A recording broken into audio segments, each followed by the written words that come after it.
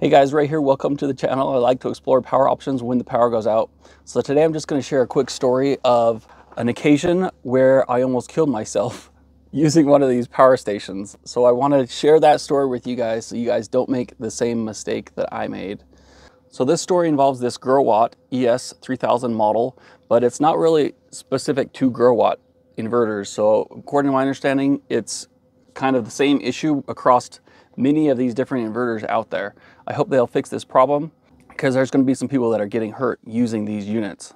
So normally I really love these power stations. You buy a $1,000 battery and spend $600 on this type of inverter and you can have this really powerful backup power station. It's easy to add more batteries if you want more capacity, and these are really popular. You can plug grid into here to charge your battery. You can connect solar in here to charge your battery, and then obviously you have AC output so you can power your fridges or whatnot.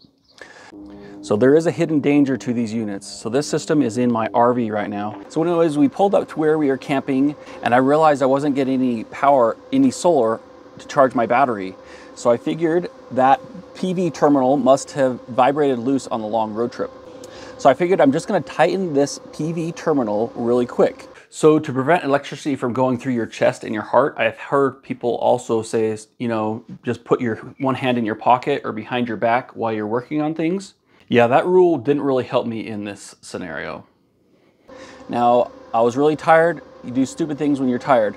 So I figured I'm going to cover the solar panels. So I covered them with a towel and I come down here and I realize, you know, I've got a disconnect here, solar disconnect in my combiner box. So I totally disconnected the power and I'm just going to tighten this one screw. Nothing can happen, right?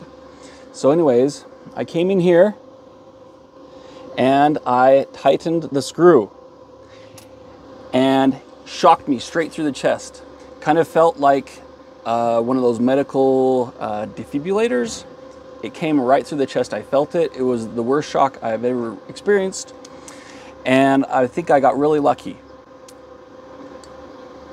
So after I came to myself, I wasn't sure what had caused the shock. Apparently I had touched something wrong. But fast forward a few months, I was watching a video from Will Prowse, thanks Will, and he was mentioning there is a danger shock hazard with these units. And 120 volts AC can come down the PV terminals when the inverter is on. So I didn't know that. I'll just show you this right here. Let me get some gloves on. So anyways, I'm gonna turn my solar off. It's hard to reproduce. I wonder if that relay, right now I'm not really seeing any AC coming through. It's really sporadic. Sometimes I do see the 120 volts AC on the terminals there, but I'm gonna just connect it to the AC or the positive PV side and the frame of the Growatt. 100 volts AC. The frame of the Growatt is connected to my RV. So check this out. So I've got 100 volts AC from the positive terminal to the frame of my RV. And I figured what I must have done is my index finger must have touched this. I was leaning on this and that's what got me. It went straight through my arm, through my heart, and out my elbow here. So I also had one electrician tell me that he checks his conductors before he works with his wires, and he confirms there's no power. Once he's confirmed with his multimeter that there is no power on like the electrical panel, the mains, whatnot, he's confirmed there's no power, then he goes and he touches them briefly with his fingers just to make sure, double check that there's no power. Because if he grabs the wire later on and he's working on it and there is live power because of his multimeter maybe wasn't working or something like that, if he ended up grabbing that wire, his muscles will tense up and he won't be able to let go of that.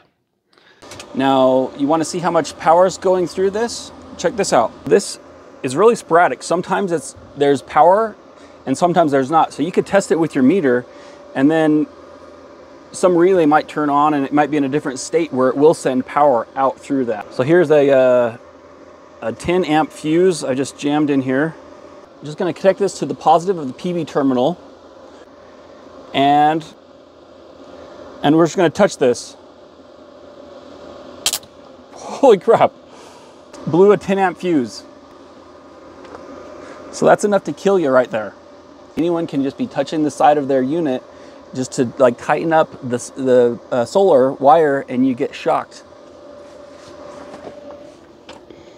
So I'm just going to try this one more time with a 15 amp fuse.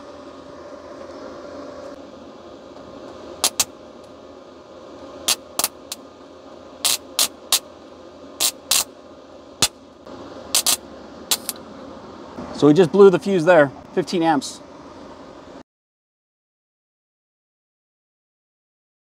So I've got a couple EG4 6000 XPs in my garage. Let's go try those. So I just installed this huge solar array, huge for me. These are 540 watt new solar panels actually. They are also from Santan Solar. So they don't just sell used solar panels, they sell new ones as well. And these are bifacial and they were under $200. So I've got a full install video of this coming up. Okay, here's my EV car charger.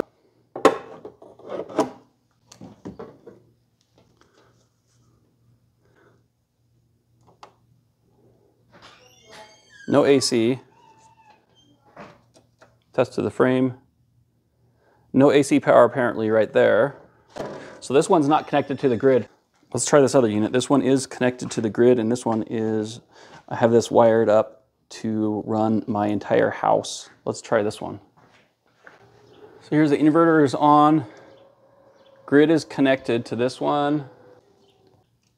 No AC power. So there looks like there's no AC power coming out of the PV side here, but who knows? I don't have PV connected. There might be a relay in here that will switch and send power out of there. Sometimes the Growatt does this same thing, but ever since I got shocked, I have rules that I follow no matter what. So anytime I'm working in a system like this with electricity, I always wear these electrical gloves. These are Maxi Flex. I've seen electricians wear these, and so I just pick some up, and they are really comfortable, and they're not going to be perfect. There's a little niche in here. You can't just touch things and expect not to get shocked, but it adds a little bit of insulation, and it is better than just touching electrical panels with your bare hands and wires.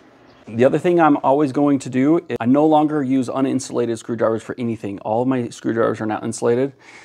I try not to use these 6-in-1s because I can't insulate them. So I don't really use these anymore.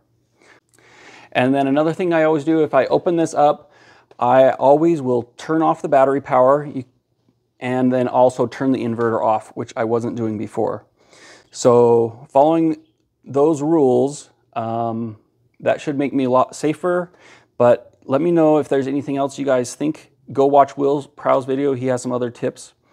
And so thanks a lot for watching. Hopefully that will keep some of you guys from getting shocked. Be safe out there. See you later.